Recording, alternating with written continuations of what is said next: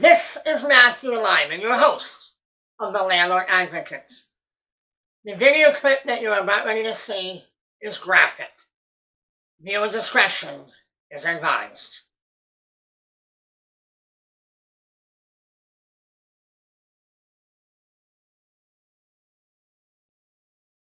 What you just witnessed there was the vicious, cowardly attack upon a 72-year-old grandmother by a tenant.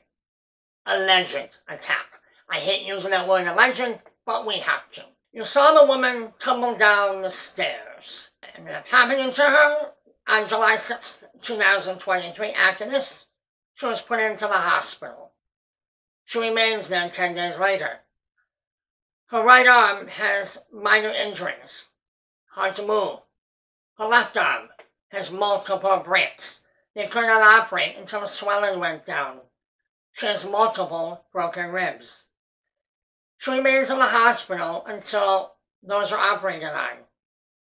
She will not be released home from that hospital.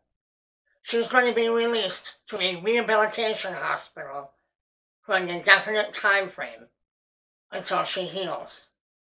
In the meantime, the tenant who allegedly did this to this grandmother, during the laws of New York State, was released from being arrested for assault shortly thereafter to go on home and have dinner with her boyfriend.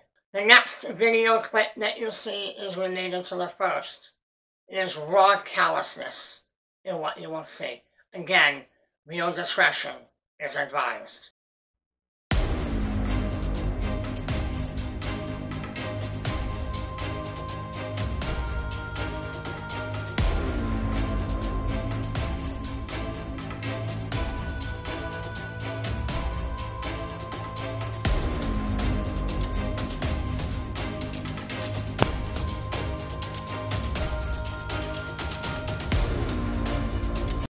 What you saw in that video clip was her boyfriend carrying a baker's rack around the victim, who is now sitting up on the floor, taking that baker's rack to a vehicle.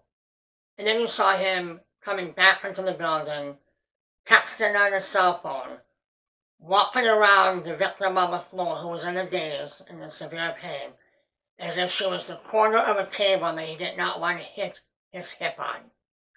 Now, we have had relationships with these tenants before. How was that? In 2018, our office evicted those tenants before. The gentleman that you saw in the video told yours truly that he was going to cause physical violence towards me. He also told yours truly to go have surgery to fix my face. So in 5 years, that was in 2018, in 5 years, their bullying and their violence is still present. Only this time, instead of threatening an old woman, instead of threatening me as they did in 2018, they exhibited, allegedly, again I hate that word, they allegedly exhibited the violence onto a 72-year-old woman by cowardly and viciously pushing her down a long flight of stairs to the point where she is in the hospital, and who knows whether or not she will ever be able to gain full mobility in her left arm. Who knows what will happen? We will keep you up to date on the status of the victim and how she's recuperating. And of course, we will keep you up to date on what happens with the alleged perpetrator. Again, I hate that word alleged, but I have to use it. And what happens to her in court. The tenants are presently being evicted. The court case is coming up very shortly.